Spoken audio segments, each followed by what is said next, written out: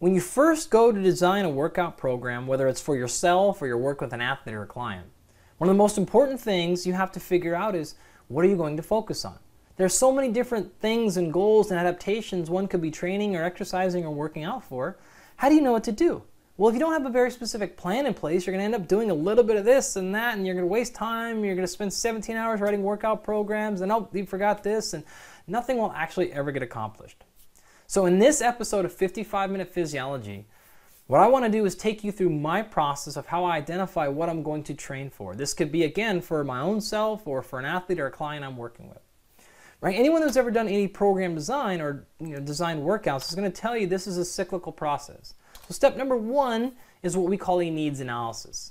And that's really the focus of today's talk. I'll show you my system for how I analyze the needs of a particular athlete or a client. After I do that, then I'll show you how I like to decide on the program goals. Now, sometimes this is already decided for you. So an athlete may show up or a client and say, hey, I'm here working with you because I specifically need this.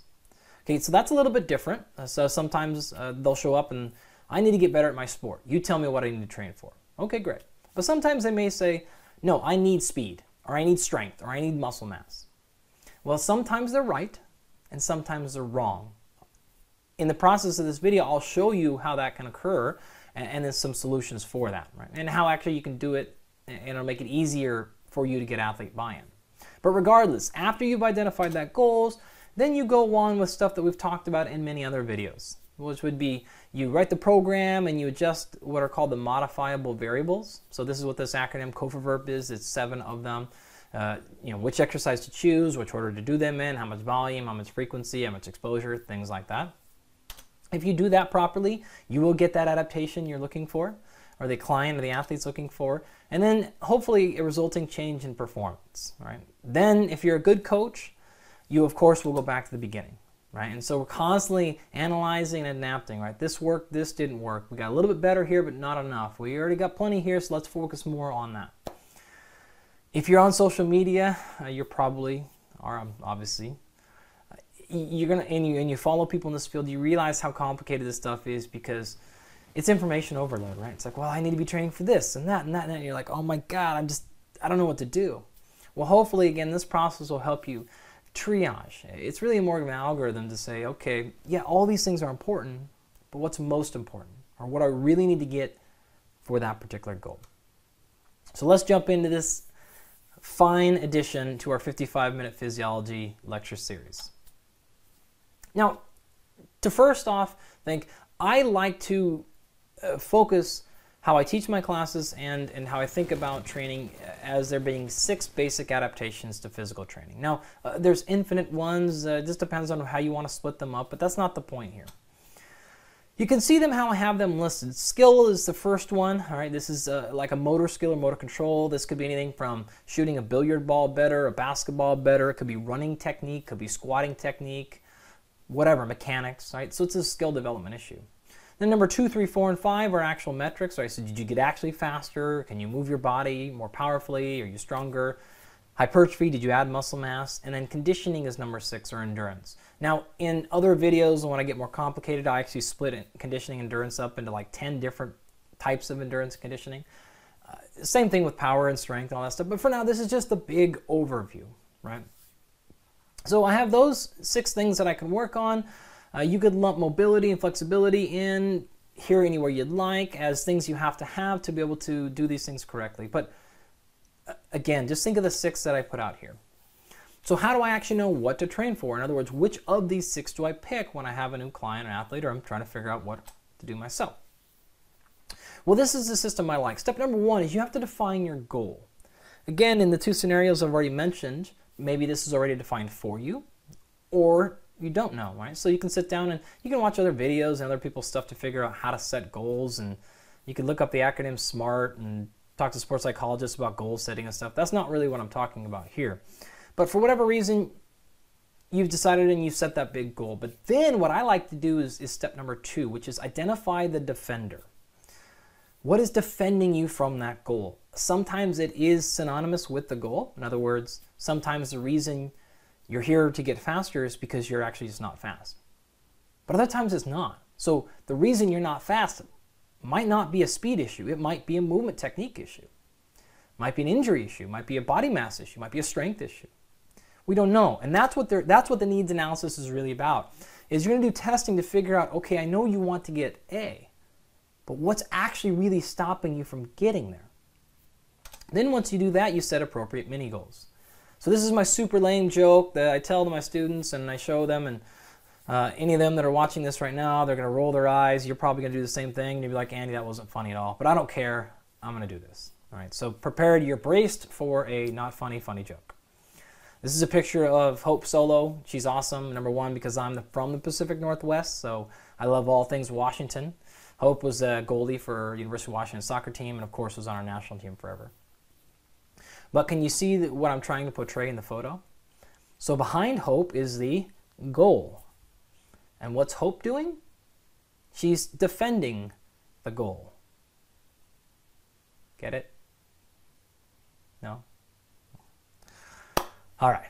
My point being, that's really what this talk and this lecture is about, is how do you identify what those appropriate and specific defenders are. So I'll give you one example. Say the big goal has been identified as you want to maximize performance at a national high jumping championship. Okay, fine, no problem.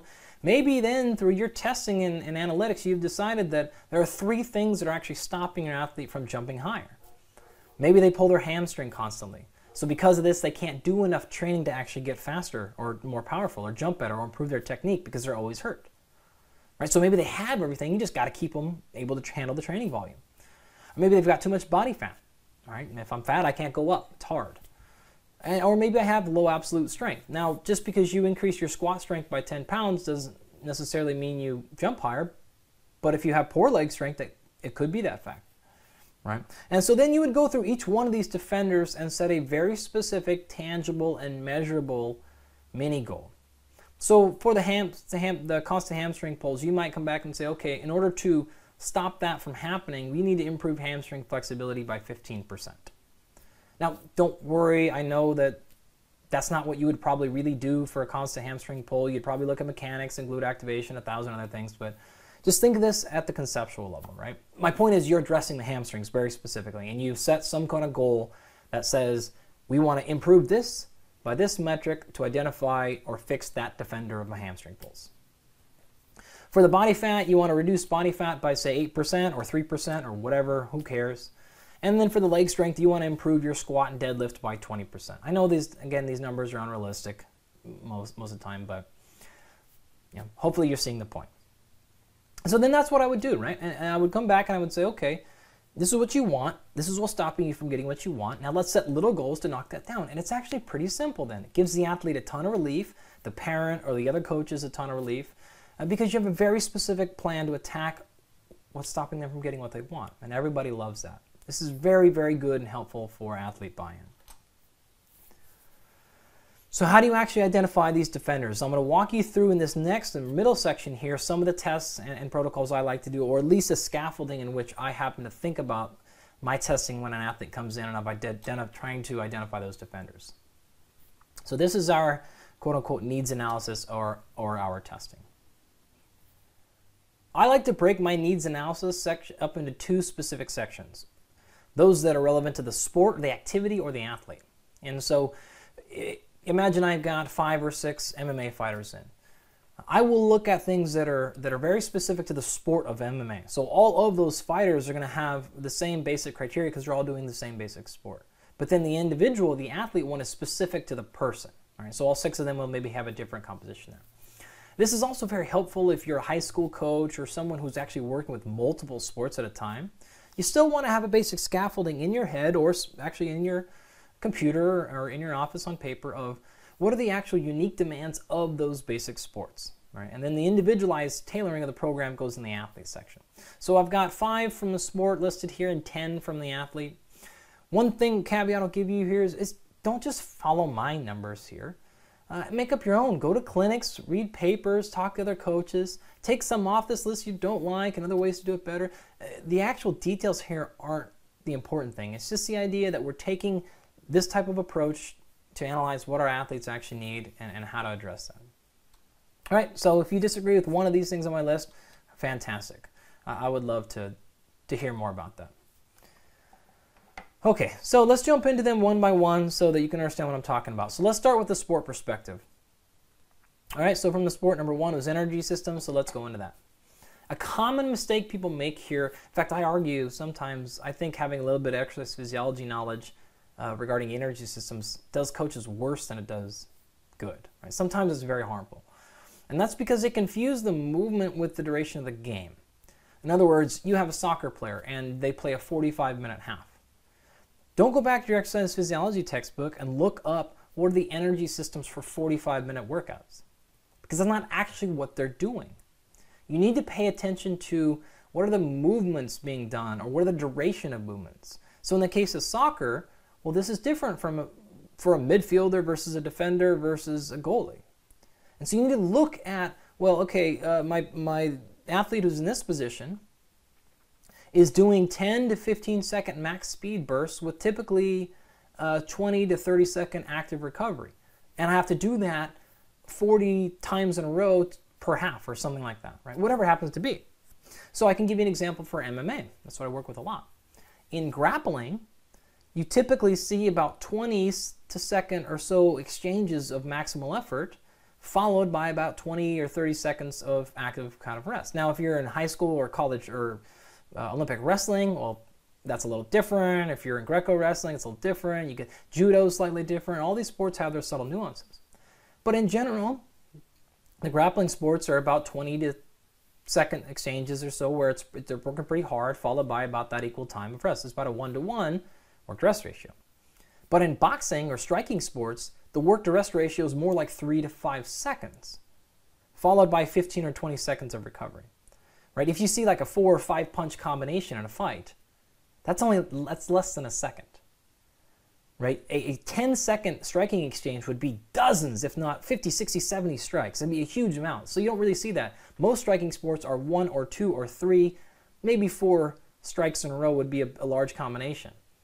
That's under 1 second. And then they're going to kind of actively rest, move around, feint, kind of move, do these things for another 10 or 15 seconds. So I don't care that my fighter fights 5-minute rounds per se. I care what are you actually doing. What's the style of your opponent? So if I have an athlete who's going to compete against a wrestler, well, I'm going to test and work a very different energy system than I am if they're going to compete in a boxing match, right? Because I know I don't need you to be able to, say, go all out for 35, 45 seconds per se if you're going to go in a kickboxing fight or in a Muay Thai fight, right? Or the opposite if you're going to be doing a grappling thing. And so pay attention to the movement duration of the sport, not the rules, the length of the quarters, any of that type of stuff in the game. It doesn't necessarily matter. The best example I can give you is baseball. Right? A baseball game takes 4 hours, but the actual demands of movement in baseball are, a 10-second sprint every 40 or 50 minutes, basically.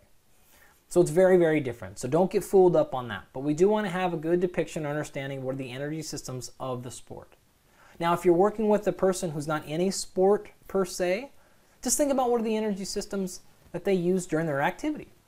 So are they working out? Are they hiking? What are they doing physically most often or oftentimes? And that's going to dictate the energy systems. Are they doing cycle spin class? Are they doing cardio kickboxing class? Are they walking their dog? What is it they're doing, and what are the movement frequencies? What are the work to rest? What are the intervals?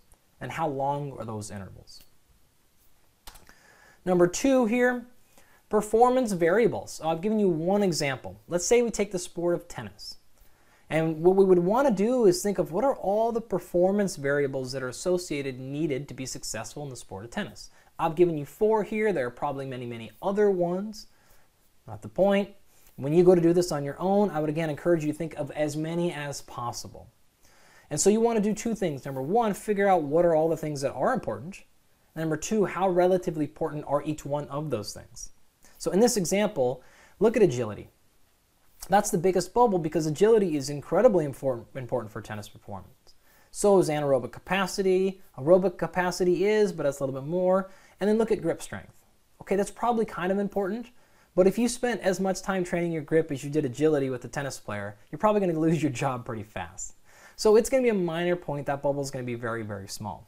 if we compare this exact same thing to, say, arm wrestling, you see how those bubbles change? I don't know if your aerobic capacity is that important for an arm wrestler, but grip strength is probably pretty damn important. All right, so again, we're not only listing which ones are important, but how relatively important. And then what other ones are there, right? So there's surely some that are important for tennis that we would take off the list for arm wrestling and vice versa, right? So don't just put these 4 up here and move them. You got to think through this stuff a little bit. Number 3 is what I call performance versus skill. So identify how far down that performance versus skill spectrum is the sport. Take something like golf. Anything that you can do while smoking a cigar and drinking 18 beers and still be pretty good at, aka John Daly, it's not very performance-based. To me, that's almost exclusively a skill sport, and it is an extremely high skill sport. Okay, basketball is a little in between. So there's a huge skill component to it with dribbling and shooting, but there's also a major performance component to it. You know, jumping speed, sprinting speed, change of direction, agility, physical performance is very high. And then going further down the spectrum, something like powerlifting. I mean, I know there's technique involved with the deadlift, etc., but let's be real. It's basically a strength movement, right? There's not a tremendous amount of neuromuscular skill relative to basketball, and certainly not relative to pool or golf or throwing darts or something like that. So that's going to help me understand how much time do I need to spend in the weight room lifting weights versus being on the sport or doing sport similar movements and things like that. And again, it'll help me triage and understand what really to train for, and that's the goal of this video. Next is the movement patterns. I've given you some examples, right? Is there shoulder flexion, extension? Is it sagittal plane, frontal plane? Use your biomechanics, use your kinesiology here. Is there triple extension, which is something maybe some people have not heard of. Triple extension is often referred to when you extend the hip, knee, and ankle, right? So this happens when you do everything from jumping to sprinting to even turning and rotating, right? Because you're extending all 3 of those joints simultaneously, a snatch. It's extremely common, probably the most common global movement pattern in all of sport is that triple extension. So an important term to know and understand. That's why I have it highlighted in yellow. Right? But what other stuff? Again, think about the activities or the sport that are common. Things that are movement patterns that are associated with hockey are just going to be very, very different than those things in rugby. All right? So go through your brain and think through your biomechanics class and identify those general movement patterns. And then lastly here, we're going to look at common non-trauma injury locations. So I can't do anything about when my fighter's getting kicked in the head. Not part of my equation. But I can do things about I strained my hamstring running, or I took a step and I blew my Achilles out, right? Or I woke up today, my shoulder is just achy, right? So non-trauma induced injuries. And I bring up this picture here. Anyone that's ever watched soccer, this drives me nuts, right? A little tap on the shoulder and it looks like they've just broken their collarbone in half, and then 2 seconds later they're playing just fine. All right, so we're not talking about acute trauma. We're talking about overuse strains and pulls, right? So if we look at the sport of golf per se, probably the area you'd focus on a lot is the low back, right? Because of all the twisting and torsion going on, especially if we have bad abdominal and bad glute activation going on, or proper mechanics to get a lot of low back strains there. So you would definitely want to make sure if you're working with a golfer, you're addressing that area, right? Making sure that's something you look for. That might be slightly different than tennis, right? Where we're talking tennis elbow is a big thing, and low back, of course. And that, again, would be also very different from someone like hockey, where you'd be really concerned with the adductors because they're on the ice and their legs are splitting out. And so they get tons of groin pulls and overuse injuries. I don't know a lot of golfers who are pulling groins, consistently anyways. So again, you'd be able to say, okay, I'm not concerned about a groin of a golfer, but of all the things I have to train for, it's just too far down the list. I need to make sure we test and monitor the low back movement quality or whatever you're going to do. Again, as I've said before, and this is the last time I'll say it, I promise, it's not that any of these other things aren't important. It's just with the limited amount of time you have with an athlete, especially if you're talking about a professional athlete or a college athlete that has NCAA restrictions, or a general client. But time is always a limiting factor. And so you got to be able to say, look, I know that's important perhaps, but we got to really focus on the bigger thing. That big goal we've identified, that's what we're after. And while we're on that note, again, this is why I make them go through that process. We all are clear what the damn big goal is, and then what those mini goals are. Everything else is a distraction, potentially. If you have more time and you're more interested, we can add more things. But we're not going to cut out that big goal and get distracted with something else if time is the issue. So those are several things from the sport or activity perspective that I consider with my needs analysis. Let's go to the individualized section of the athlete. So step number 1, body composition and body mass. Depending on who I'm working with, if it's an athlete who's extremely lean already, I might just not even put this in the equation. If it's a football player like Vernon Davis. Vernon, I was fortunate enough to work with when he was training for the NFL Combine, 10 years or 15 years ago or whatever. He was already walking in looking sculpted. Body composition was just not important. So we didn't waste time adding that to his metric because he might have gone from 9% to 8 or something, and who cares? It didn't matter. He performed well, he looked good, didn't matter. Saved time, we cut it out. At the exact same time, though, a guy named Marcus Hagans was training. And Marcus was a little bit different. He played quarterback at Virginia, and so he was probably 220 pounds or something like that. But he was going to have to play wide receiver, or wanted to play wide receiver in the NFL. Well, he wasn't necessarily the leanest guy we've ever seen. He was simply overweight. I don't exactly remember what his body composition was. But this was actually turned in to be, body comp was one of the, if not the most important thing. For several reasons. Number one, physically he had to look the part. Right? Part of the NFL draft says you have to look a certain way. They look at you with your shirt off and they inspect you and stuff. And if you just look kind of sloppy or over fat and you want to be a skill position guy, it just wasn't going to work. So that had to be a major part of the deal. In addition, he was a fast, athletic guy, but he wasn't super fast. I think he was something like a 4.7 and change, if kind of 40 guy, which is not tremendously fast for an NFL receiver. Well, we knew if we could just take 10 or 15 pounds of body fat off of him, that alone would be like running a 40-yard dash without a 10-pound or 15-pound vest on. So if we could cut 2/10 off his or 3/10 off his 40-yard dash time by simply making him improving his body composition, that could be millions of dollars. And that's exactly what did happen. We were able to see pretty large improvements in his vertical jump and 40-yard dash, far more than any other athlete, not because he did more speed work or anything like that, but simply because he took that big old vest off, basically. So he ended up getting drafted, I think, in the 7th round or late round guy, spent some time with the St. Louis Rams, had a 3 or 4 year career or something like that, made several $1 million, and I think is on NFL pension. And so for him, body composition was extremely important, right? So that's something you might consider with your athlete. Does it matter for you? Does it not matter for you? Another example is something like aerobic capacity. So about 10 years ago, I went through every piece of literature ever published on any combat sport athlete. This was 17 or 1,800 studies. And I plotted this graph. And what this shows you is combat sport performance, so how well they did. Did they win more fights? Yes or no? If they won more fights, this would be higher. They'd go higher up that list vertically. And I plotted that against their VO2 max. And what you can see there pretty clearly around 40 to 45 milliliters per kilogram body weight per minute. If they improved their VO2 max, they won more fights. But after they got past 55 or so milliliters per kilogram per minute, improving their VO2 max further didn't mean they won any more fights. So this is very common for many sports. There's kind of a minimal amount of aerobic fitness you have to have. But going from good to great didn't improve them anymore. And so if I have an athlete that comes in and I suspect or I know they're in the middle to kind of bottom of that VO2 max, I might do a VO2 max test on them. And so we can track progress there. I want to see how bad they are. But if I know they're already super fit, they're one of my guys that are like Patrick Cummins that are 60 plus all the time, I don't VO2 max test him very often for the max number anyways, because I know he's going to be super high up there.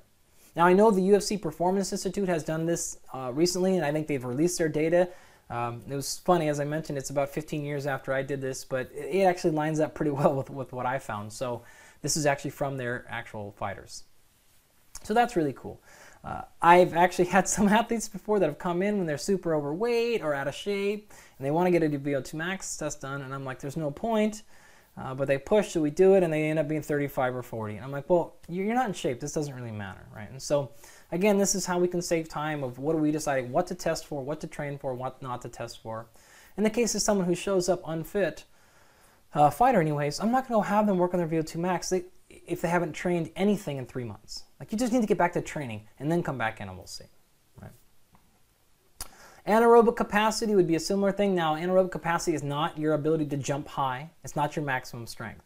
We're talking about your maximal anaerobic capacity. So how much work can you do in, say, 30 seconds to 2 or 3 minutes of all-out work?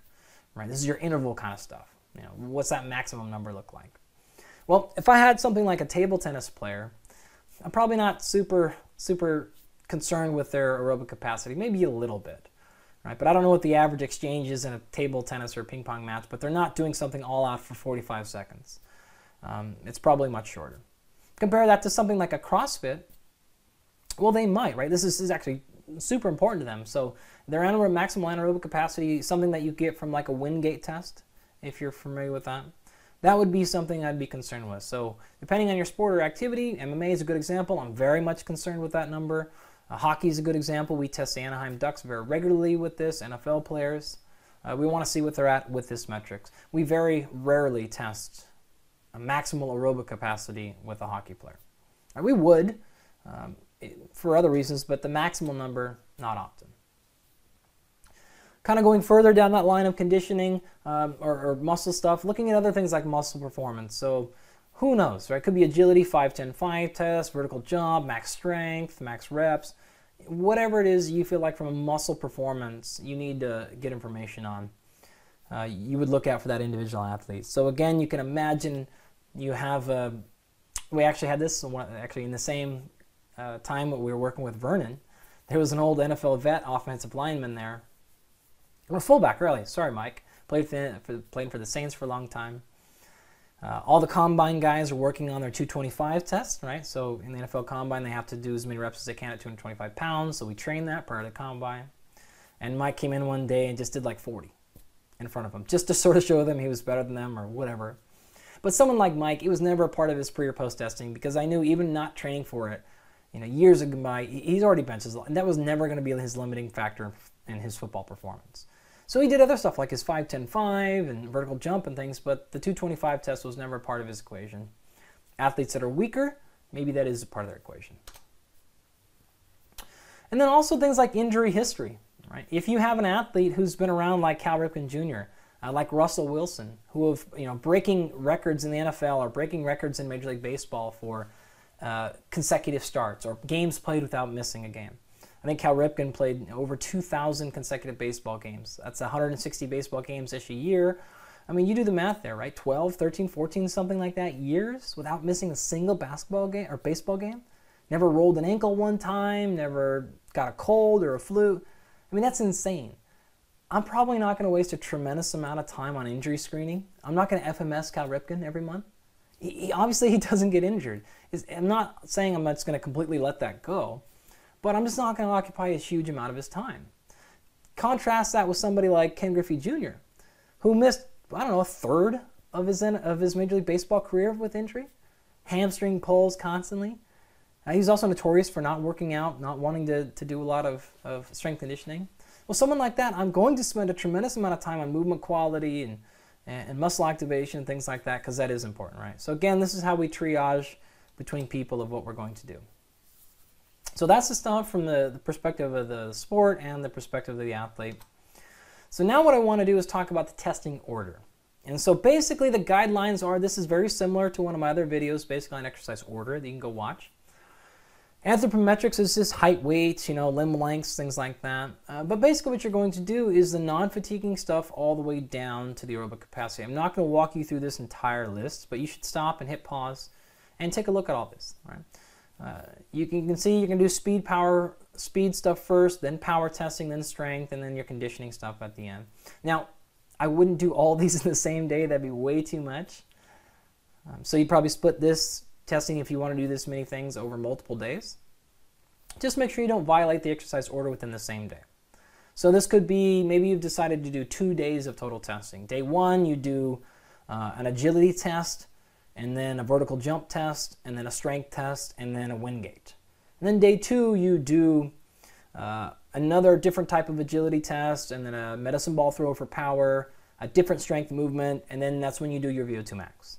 Something like that, right? So you can mix them up that way. You don't have to follow order within multiple days, but just within those individual days. Don't do your VO2 max test before you go do your max back squat test. right? Or before you do your 40-yard dash test. That wouldn't make any sense. You'd get poor results. So once we've done all that and we've collected our information, how do I know what to actually train for or what goal to actually pick? Well, let's go back to these 6 different adaptations.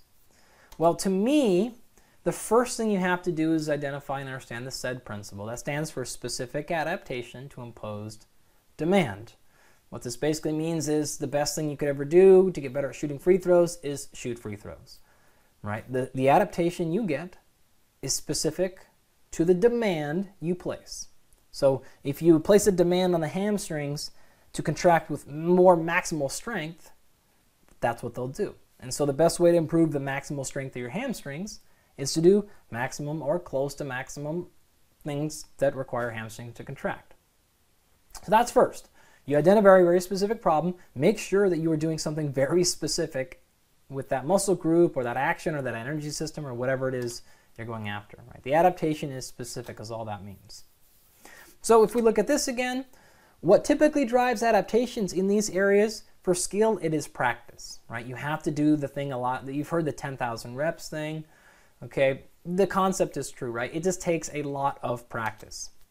For speed, just make sure you're doing something that is light and fast. For power, it's a little bit heavier, but still kind of fast, kind of moving in a different range. For strength, it has to be something heavy. For hypertrophy, it's kind of heavy, but you got to do a lot of volume. And then conditioning, something to get you tired. If you do that, you're probably going to move them a lot closer towards those individual goals or whichever one you're working on. Couple other things, what about fat loss? Now I handle this in any of my physiology of fat loss videos, but basically this is going to be driven from somewhere down this end of the spectrum.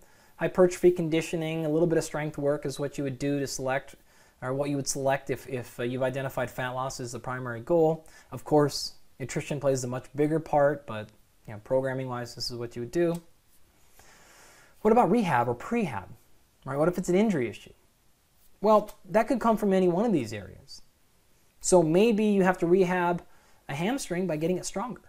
Or maybe it is a skill. Maybe you're not firing or sequencing properly. So that'd be a skill issue. Maybe the reason your shoulder hurts is because one of your traps is smaller. Right? Or off, whatever, right? It could be a hypertrophy issue. You just need to get bigger rhomboids, right? They're weak and they're small. Or it could be the reason you're having this movement pattern dysfunction is fatigue. Right? So maybe you move really well until you get tired and you break down, you lose flexion in your back, and now that's why your low back starts to hurt. Right? Or in the case of the golfer, maybe they're fine in the first tee, but as they get more fatigued at the end of the round, they start letting their abs off and glutes off, they lose lag position, that's why they get tired. Right? So skill won't necessarily help that, that's a conditioning issue. It's conditioning of the skill. My point being, again, why are you not moving well, or why are you moving improperly? Is it a strength issue, activation, skill, etc., and fix it that way. For general health, someone just comes to you and says, I want to get healthier. Well, then that could be anything, right? Now, all of those different training adaptations play a critical role in overall human health. Now that you've figured out what to train for, the defenders, you've gone through the needs analysis, just a little bit at the end here about what type of workouts to actually do.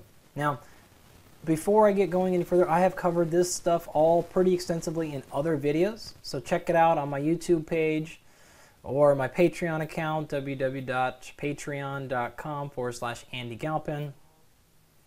All these videos are up on that. These are in a combination of 5-minute, 25-minute, and 55-minute physiology videos. So enjoy the rest of those, particularly the exercise choice video. But the big concept here is the methods are many and the concepts are few. Now, lots of people have said this before in different combinations of words, but this is really what we're getting at.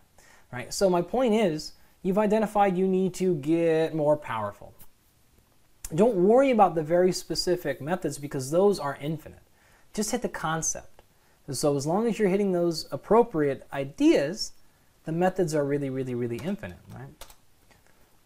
And that's because programming is both an art and a science. So we've talked about this, you've heard about this in infinite areas of life, but the scientific side is the concept. The art is the methods, right? So Here in other videos I've outlined what are the scientific concepts of power training, what are the scientific concepts, etc. How many reps should I do? What's the weight? What are the things I need to do to make sure I'm training to be more powerful?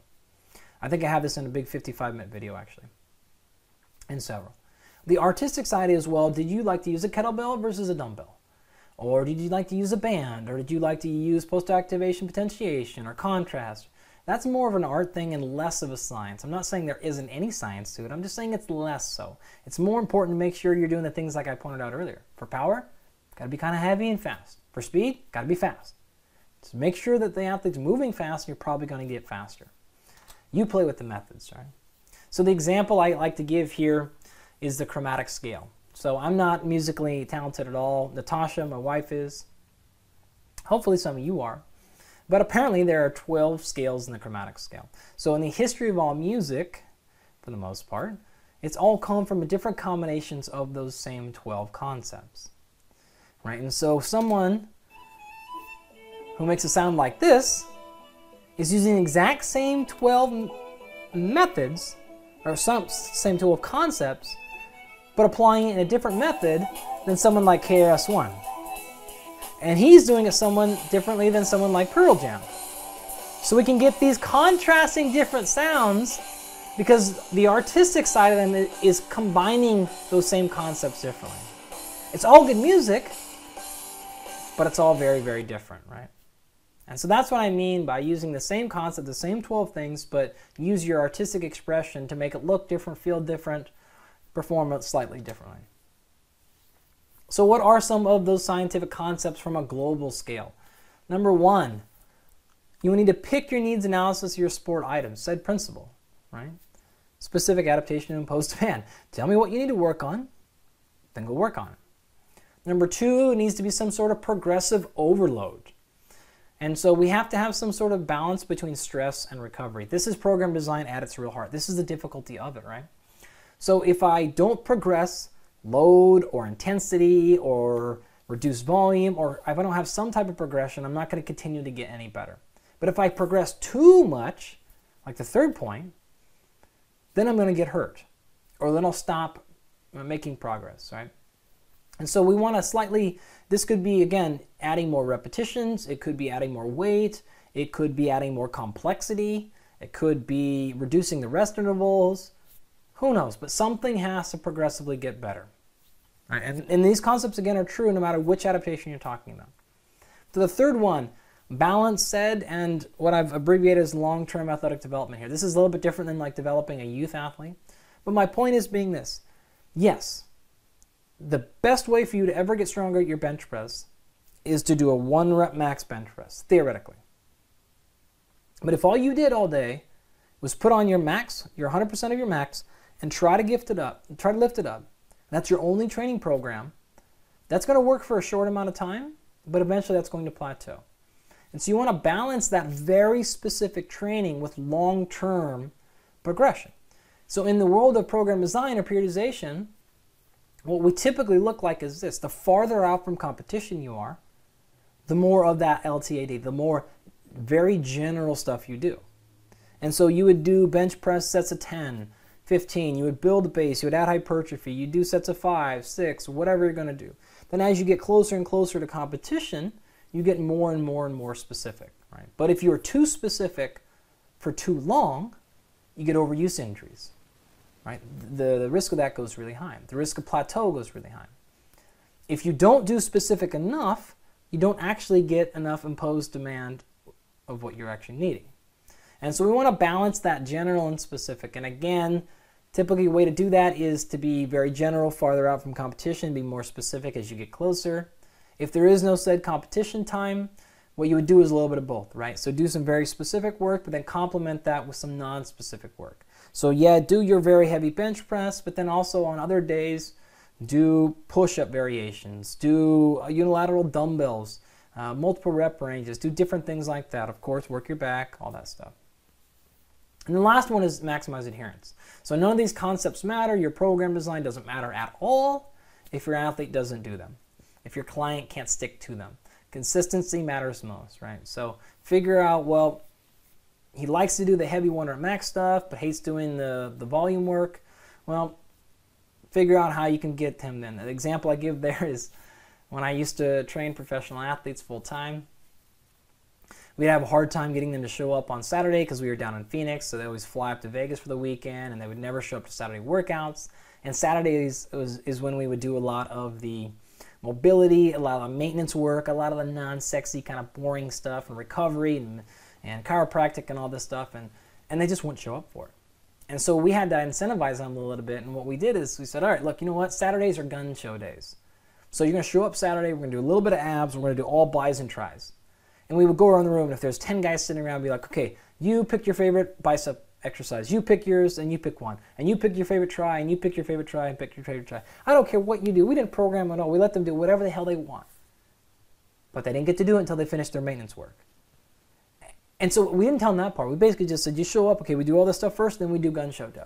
And our adherence and our participation basically went to 100%. Everyone showed up. Even if they went to Vegas, they flew back or hung over, they showed up, they got their maintenance stuff in, got whatever things we needed to get worked on, and then they got to pump their own, right?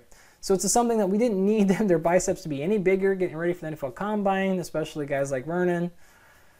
But that's what we had to do to drive adherence. So that's a big concept. In terms of the art, that comes down to things like your motivational tactics, the time of day you like to work out. Again, I mentioned the equipment. Do you like a Bosu ball? Do you like kettlebells? Do you like your periodization philosophy, the time of day, etc., etc., etc.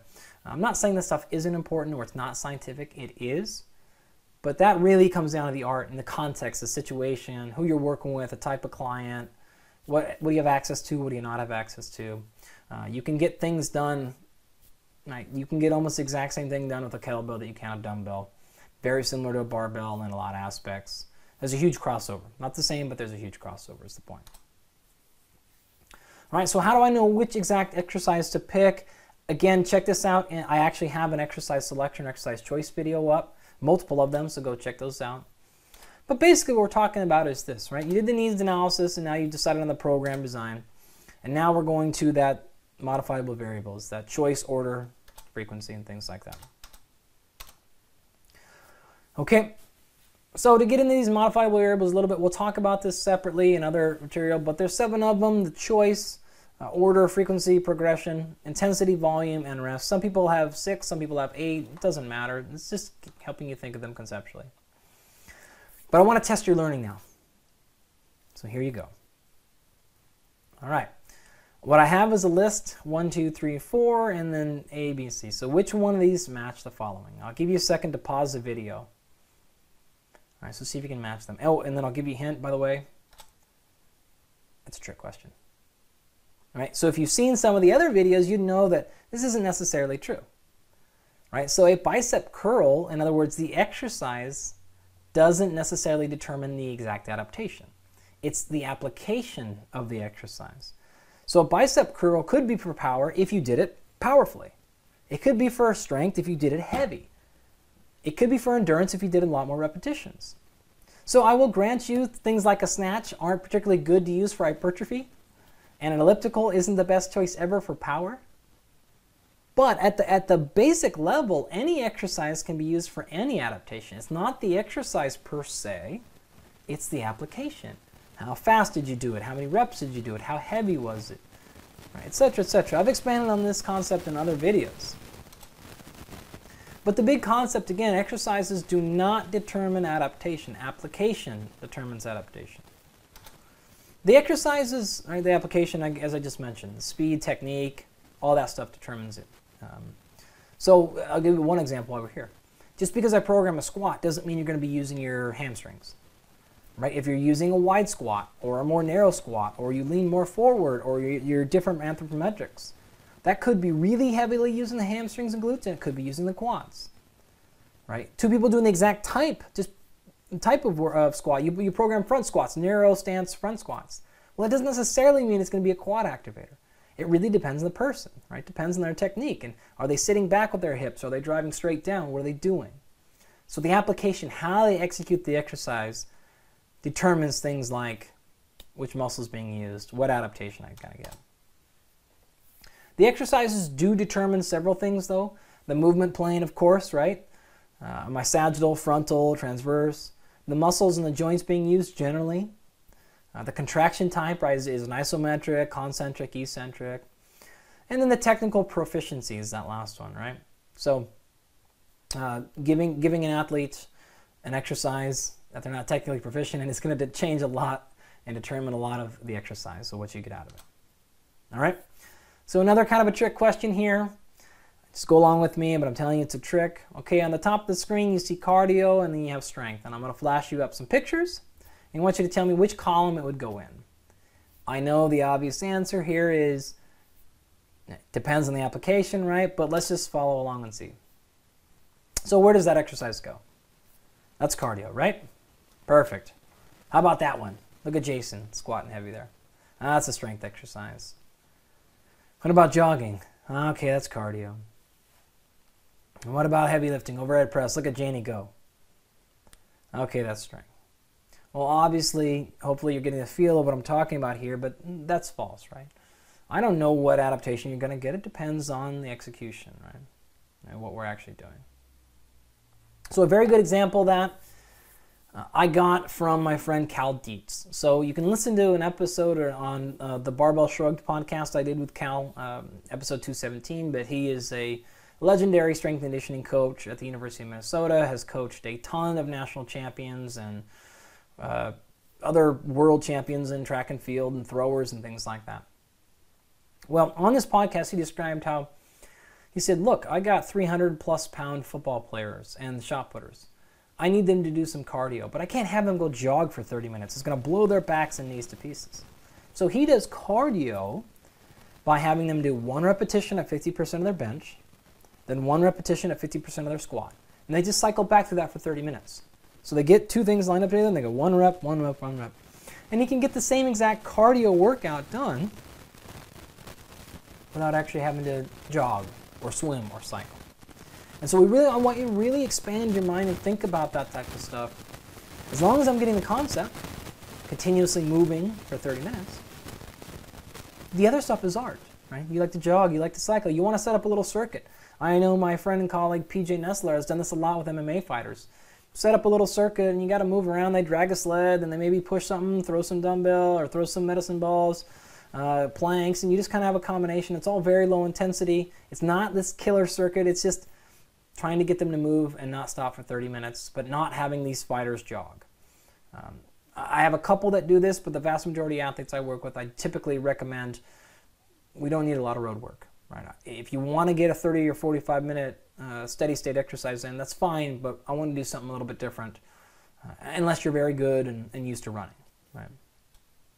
So that's just another example of the exercise itself, jogging, doesn't determine cardio or vice versa. Right? We could use anything to get there. On the opposite end of the spectrum, people abuse box jumps all the time. I'm not against box jumps, but they think of this as a power exercise. Well, I'm going to improve my power, I'm going to do box jumps. Okay, great. Jumping is a good way to improve power. Oh, but you're going to do 50 in a row?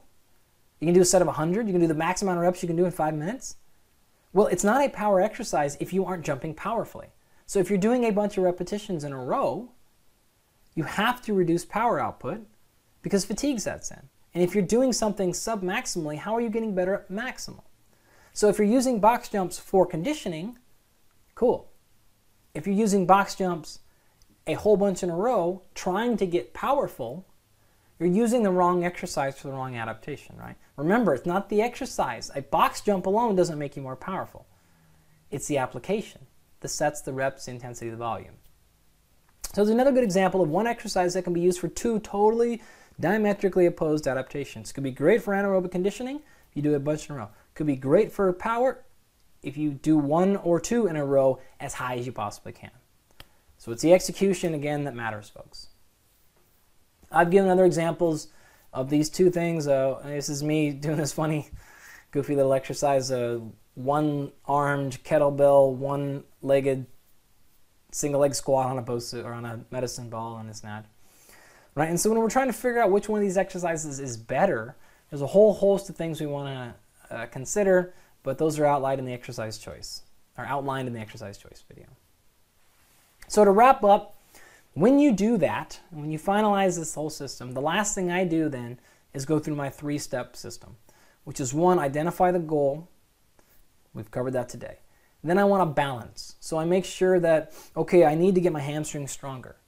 Okay, I can't just do hamstring strength. I got to make sure that I'm balanced. So I got to balance that by doing some quad work. And I got to balance the joint by doing some adductor and abductor work, right? So that I make sure that joint is stable and moving correctly because I know the hamstring's about to get loaded a bunch. Or overhead pressing or bench pressing. The example I gave, bench pressing, right? So I want to make sure I'm balancing the shoulder joint by doing a bunch of, or maybe even extra pulling work, right? Or rotational work, whatever it happens to be, right? Balancing that system out. And then the third step is individualized.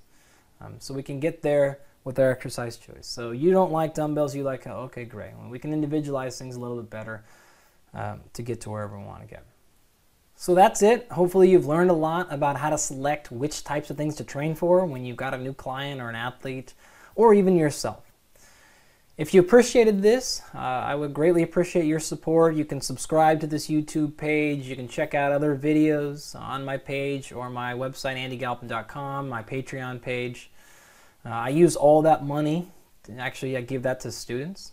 That's the honest answer. They help me make these videos. They help me organize this stuff. I got a bunch of new things coming where I'm going to be creating notes for these and summaries and guidelines.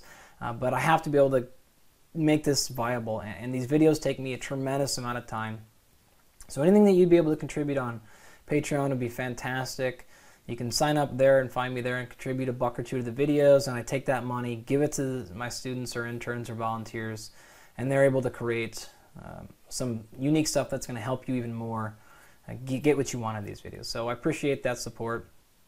You can also check me out on all of my social media platforms, Dr. Andy Galpin, and yeah, until next time, get out there, do something fun.